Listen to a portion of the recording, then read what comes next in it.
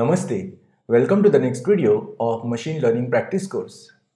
In this video, we'll apply boosting technique for California housing dataset, which is a dataset with regression problem.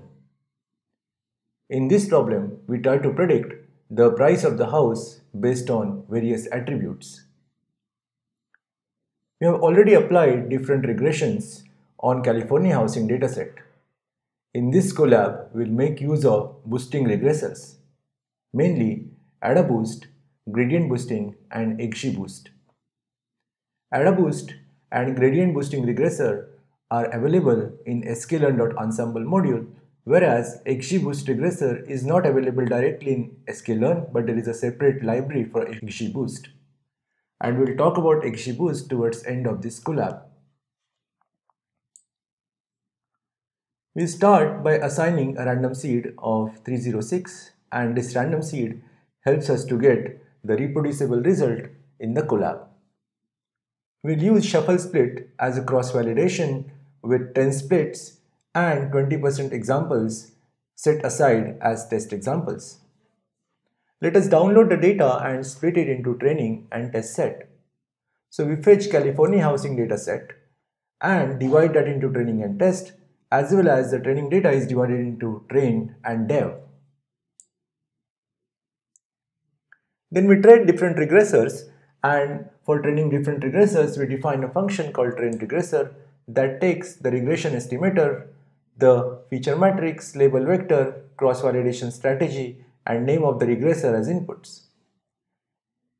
It performs a cross-validation based training of the estimator using the negative mean absolute error as a scoring function. It uses cross-validation strategy as specified by CV parameter of the function argument. After the model is trained, we calculate the training error and the test error and print it out in these statements. Let us run the AdaBoostRegressor, and after running the AdaBoostRegressor, we find that AdaBoostRegressor makes an error of 73.26k on the training set and almost similar type of error on the test set. The standard deviation is 6.03 for training and 6.05 for the test set. So AdaBoostRegressor is defined using AdaBoostRegressor. This is the instantiation of AdaBoostRegressor, and we have made instantiation with default parameters, and in default parameters you can see here number of estimators is equal to 50 and learning rate is 1, and it uses linear loss. Next we define a gradient boosting regressor. We instantiate gradient boosting regressor again with bunch of default parameters, and in case of gradient boosting regressor, if you want to find out what are the default parameters, we can simply type the question mark gradient boosting regressor and run this particular cell, and we can see the documentation for gradient boosting regressor. So the default loss in case of gradient boosting regressor is squared error loss. The default learning rate is 0.1, and by default it trains 100 estimators. It uses Friedman_MSE as a criteria for making split in the decision tree. So this is how you can access the documentation of the API that you are interested in.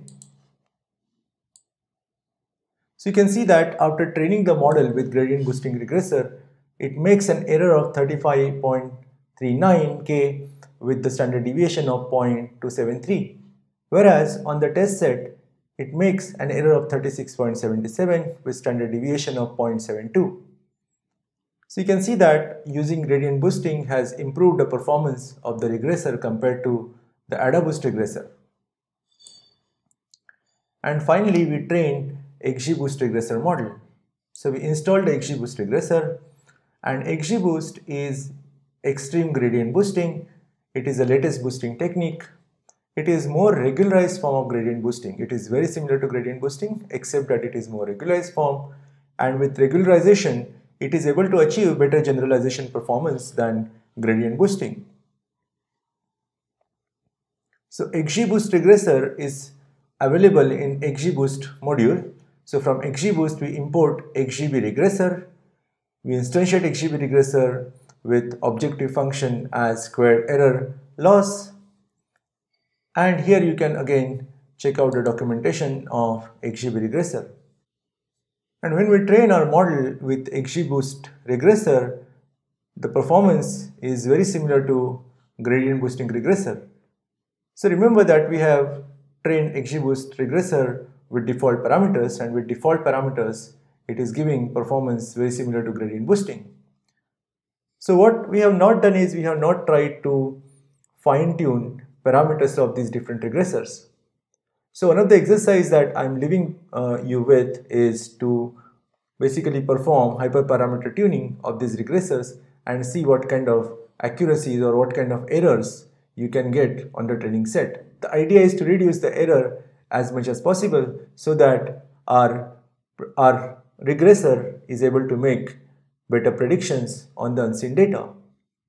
So in this video, we use boosting techniques for solving regression problem.